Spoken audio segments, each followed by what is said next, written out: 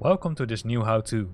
In this how-to I will show you how you can manually program the flight plan in a CRJ 700. Currently it's located at the General Edward Lawrence Logan Airport, which is near Boston. So let's jump into the airplane and let's make sure that we are setting up the flight plan. To speed up the things a bit, I'm gonna put the aircraft in turnaround mode because that will at least ensure that all systems are running. As you might have experienced yourself when using the CRJ 700, it's a lot of work starting the airplane. So I also saw some threads on the internet that it's really complicated. It's not the easiest airplane to fly with, but at the end it's worth its money. So we're gonna specify the starting point, which is KBOS. We're gonna copy the initial position. We leave the pilot and gate for now. And we're gonna go to the flight plan. And the flight plan has a few fields which you need to populate. It's the origin and the destination. The origin, of course, you need to put in the numbers, else you will get an error here. So again, KBOS, and the destination was Kilo Charlie Hotel Sierra, which is the Charleston Air Force Base. So what I did is I created a flight plan using onlineflightplan.org. So I'm having now my tablet in front of me, and I'm not making up these waypoints, right? I also use the online flight planners to plan my flights because that's easier. Now there are a few things. There's the alternate destination which you can specify, right? If the for some reason the airport is closed, you can still, let's say, land on a different airport. The originating runway, which you can specify here, or you can do it another way, and that's what we're gonna do. And you can specify the to field here. The to field here is used for direct flights. So for example, if I want to fly directly from KBOS to Kilo Charlie Hotel Sierra, then I can punch in the numbers here and it will set up a direct flight. But yeah, that's not what we want to do.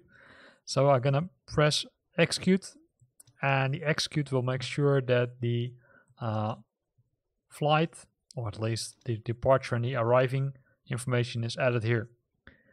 As you can see, there are no lags here, and that's what we're gonna do manually based on the flight plan. So where do we start with? Well, we start with the KBOS itself. You can punch it in here. Then the next one is Charlie Yankee Oscar Tango India. Specified here. And you can see while doing that, it specifies the direction, but also the distance between the waypoints. So the next one is Foxtrot Oscar X-Ray Whiskey Delta. Again, it adds the points here. Then Riffle Romeo India Foxtrot Lima Echo. And then we need to go to the next page, and that can be done by, of course, using the next page button. So where were we? We were at Golf Echo Delta India Charlie GDIC,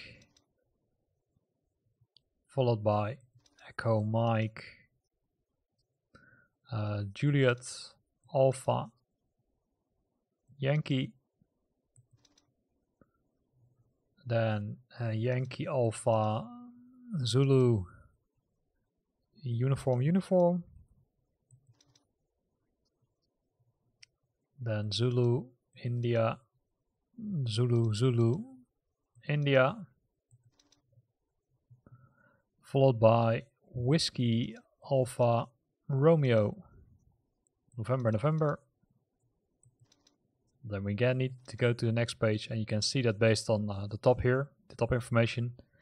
Then we go to Sierra Whiskey Lima, then to Delta Uniform November Foxtrot Echo, followed by Kilo Alpha Lima Delta Alpha, Sierra Alpha Whiskey Echo Delta. We're almost there. Oscar Romeo Foxtrot. And here you see a pop-up coming, and then it says that's, as you probably have seen in one of my other how-tos, is caused by the fact that some of the waypoints have multiple, I would say, locations or multiple countries where they are active in. So based on that, what you need to do is you need to check the location and also the miles. So in this case, this one looks pretty correct, the top one. So we simply select the top one here, and then it will be added to the flight plan. So that also brings us to page number 4. Tango, Yankee, India. Then India, Delta, Delta, Alpha, Alpha, Oscar, Bravo. Not too fast. Oscar, Bravo, November, Echo, Echo. And then the last one is Kilo, Charlie, Hotel, Sierra. And then you could press execute. And after we did that, you can see that the flight plan has changed here. So let me do that. And as you can see multiple points being added here. So let me see if I can zoom a little bit out. And this is the max. So you can see it's not a very long flight, but it's a reasonable flight. So now we did that, we've got the flight plans, but in some cases you want to use, for example, the SIDs. And the SIDs is is a route which is, I would say, created to do a nice departure from a certain runway, right? It's our, let's say, predefined routes. And to do that, we can press the depart and arrival button, and based on that you can either select the SID or the runway. So for example, if I select runway 04, it has only one SID. If I go back and I select a different runway, you can see that we've got multiple ones. So let's select one of them, and based on that it will modify the flight plan, and we can press execute. If we now go to the legs, you can see that it made a change. So it added the runway and then added the waypoints which are belonging to the SID. And after that's being done, it will continue with the flight. In our case, what we did is we added KBOS, which might have not been the smartest, I would say, decision. So we can press the dial and then hit KBOS. And then say execute, which will remove that certain leg, right? So now KBOS has been removed. The same thing can be done for the arrival route. What you need to do is either press depart arrival twice, or you can go to departure, then go to the DEP ARR IDX, which stands for index. You can select the arrival. And here you see the same thing. So you see the approaches here and the stars here. And the stars, as you might know, stands for terminal approach routes, which is also a predefined route for a certain runway. And these are the approaches, and those are being assigned to you by the ATC. Right? You have the options in Flight Simulator to predefine the approach, but that's really up to you if you want to do that. So we're gonna select the second one, and then we're gonna select the transition, which is DQ, and then we're gonna select the approach. Well, let's do 433, you can select arrival data. Then it will show you the information. So it will show you, hey, this is the airport. It shows you the glide scope angle, which is 3 degrees. And it will show you the frequency which you can use, the runway threshold altitude, and the bearing. And if you go to lags, it will show you the lags, which is, I would say, are currently the lags from our starting point. But if we go to the other pages, you will see that after it hit the destination airport, it will continue with the route which we pushed in. So what we're going to do again here is we're going to first hit execute, so it's being activated, then press delete and delete KCHS, then press execute again. So depending on the flight which you have added, it might be that you say, okay, hey, the route is not that optimal and you want to change or remove certain waypoints. And as you've just have seen, it's really easy to remove those waypoints, right? So let's zoom in again. So currently it goes like this. We are departing, then we're making a right turn, then we're continue the turn. Then we're going to Bravo Lima Zulu Zulu Romeo, and then we're flying back to Crotty. So let me zoom out a bit further. Oh, different. And then we're going to Fox WD. So what probably is a better idea to remove KOD from the route. So that's what we're gonna do. So we're gonna go back using the pages.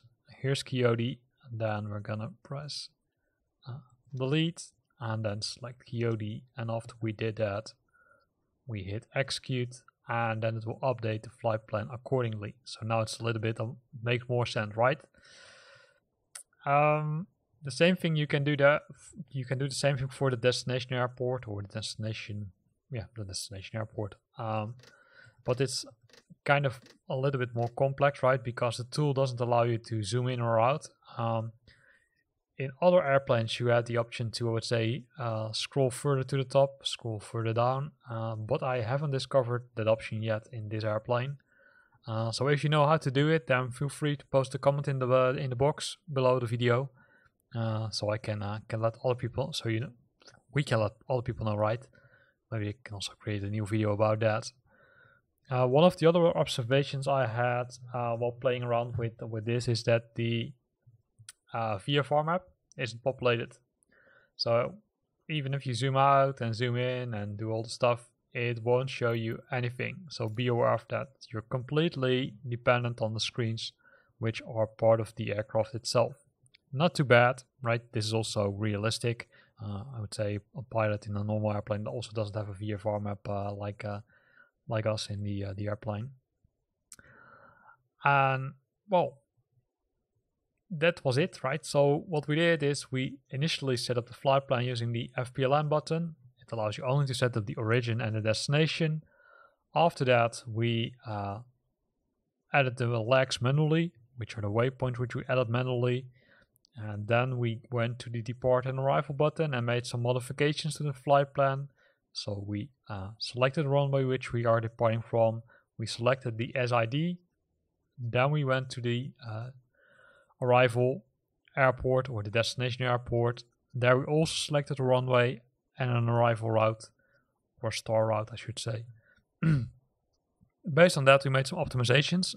Right, we deleted some of the waypoints which are not needed, and now I would say we're ready for takeoff. Or probably we should first follow the flight plan, of course, because we made some modifications, and then we can take off.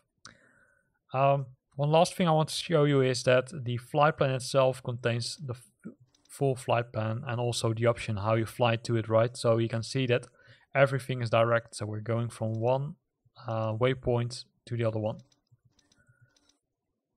And then we eventually continue with the other waypoints of the star route. And then hopefully we will land at the correct airport. So here ends this video. Hope you liked the video. If you like it, then consider to use the like button. If you've got questions or comments, then feel free to post them below the video. And if you're interested in new videos, then consider subscribing to my channel. Thanks for watching and see you next time.